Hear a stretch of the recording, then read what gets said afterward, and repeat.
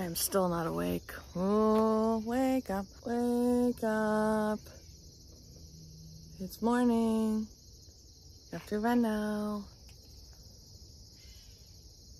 Let's do running outfit of the day. I just ate a packet of goo chews for breakfast. I'm gonna do about 4 miles.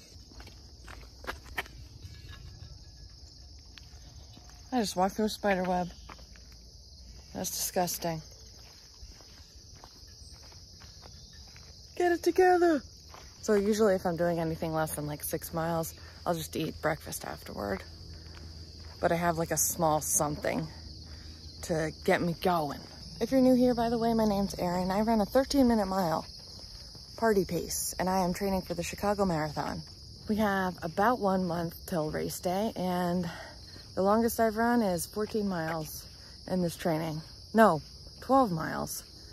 I have to do more than double that. And we don't have much time, and the reason I'm so behind is because I sprained my toe in the ocean. How? Ask the ocean gods how that's physically possible, but I couldn't run for 4 weeks, therefore I am behind. It's gonna be all right. It's gonna be all right. Everything's fine. Insert flames all around me. Look at this nature though. Gorge. Wow. What a beaut. I wish I was joking with what I'm about to say. I literally forgot my watch. The rage that I feel cannot be expressed. Oh, the battery was low. I made it a point. I thought, while I get ready, I'll just charge it a little bit so it has enough battery to record the run. Well, guess what? Now none of the run will be recorded. I guess I could just use Strava. I usually record it on my watch and then it goes to Strava and my run program. This little brainy no worky. I'm a bit hesitant to actually do this run,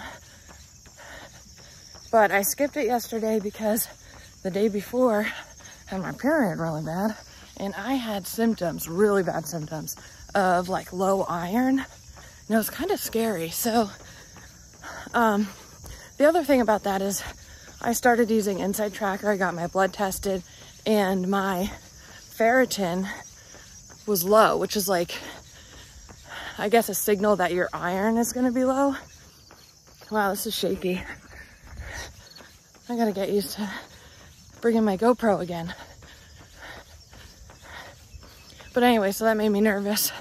And so I think I'm just gonna do a few miles today and ease into it.